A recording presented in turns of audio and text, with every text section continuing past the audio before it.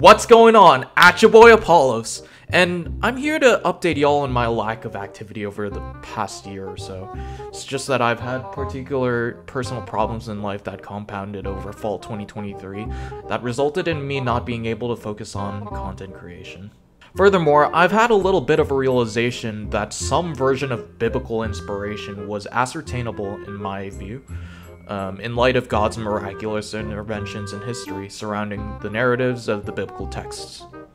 For those of you who have been here for a while, you may have previously known me as your not-so-Chad or famous liberal Christian from my previous videos. After attending ETS or EPS 2023 in San Antonio over here, Marcus Ross is the only Young Earth Creationist whose intellectual caliber I probably will ever respect. I've shifted my position to be a little bit more conservative in acknowledging the usefulness of the maximal-data trend for arguing for Jesus' resurrection, including acknowledging that the canonical gospels, as we have them, are reliable eyewitness testimonies from the apostles as they are traditionally ascribed to, and recognize the duetero-Pauline epistles as inspired scripture. Shout out to the work of content creators like Inspiring Philosophy, and the work of scholars like Richard Bauckham in his Jesus and the Eyewitnesses, and Sandra Glahn's reconciliation of Paul's apparent misogynistic theology. I do have some doubts regarding some traditionalist literalist interpretations of scripture, including the ecclesiastical value of apocalyptic texts like Daniel and Revelation. So yeah, to the best of my knowledge of many critical scholars, those texts, just like many of the apocalyptic literature of the Second Temple, were heavily influenced by the surrounding contemporaneous cultural context, including Daniel's imminent apocalyptic vision and Neronian persecution. That didn't happen. Antiochus IV never took all of Egypt. He never took Ethiopia. He never took Libya. He died way over in Babylon. This author doesn't know the end of the story. He gets everything right up to 167 and everything wrong at 164. Daniel is one of the earliest cases of what we call apocalyptic literature. This is how we date apocalyptic literature. Where do they get the history right? Oh man. And then when does the history Ripdale Martin, yo. I don't exactly think that the pastorals are pseudepigraphic per se, as opposed to them being private correspondences, perhaps written by someone from the Pauline school of thought, taking liberties in implementing church structure in localized areas to their preference. This is how an illiterate person like James or Peter could have authored an epistle without ever writing anything with their own hand. But all that being said, I don't see this necessarily as in direct conflict with what I define as a high view of scripture.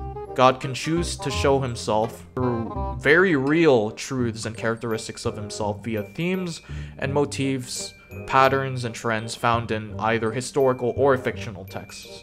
So while I haven't crunched the numbers to see if I could sign something like Chicago's Statement of Inerrancy, which cannot refer, by the way, to every jot or tittle, Jesus was referring to the Old Testament that was about to be fulfilled, as opposed to textual corruption anyway.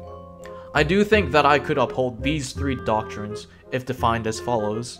1. The Spirit inspired the biblical authors to write divine truths, literal or non-literal, intended or not intended, aka inspiration. While the original linguistics can reveal some divine truth in the Bible, we need to recognize that Gospels and books like John are not literal transcripts, when many of the conversations are either translations or simply do not go back to an original word-for-word historical conversation in Aramaic.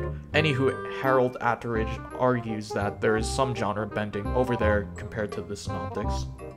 2. That we can ascertain the autographs with a high degree of certainty, inerrancy, without having to believe something as ridiculous as there are no textual variants in the Bible, or any ancient document for that matter. For example, the 3 different endings of Mark's Gospel or the pericope adulterae in John 8. 3. That whatever truth is revealed, and only for what the Spirit claims for itself, be it literal or non-literal, intended or not intended, it does not err in its most fundamental essence.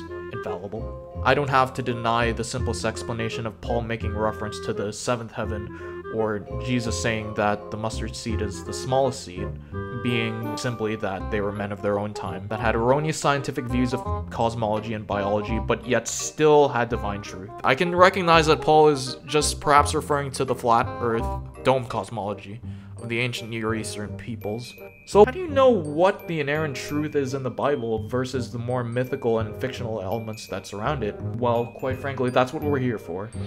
Because the way you determine that is that you study. We're here to equip you on how to do that. So TLDR, this channel, while still being academically critical, will lean just a little bit more right towards conservative avenues in defending the gospel. For those of you who still stayed as subscribers waiting for me to come back, I just want to say from the bottom of my heart, thank you for the continued support and love. Stick around for some more upcoming video projects and a revamping of Ratio Christi at ETSA. In the meantime, this is at your boy Paul signing out. Peace.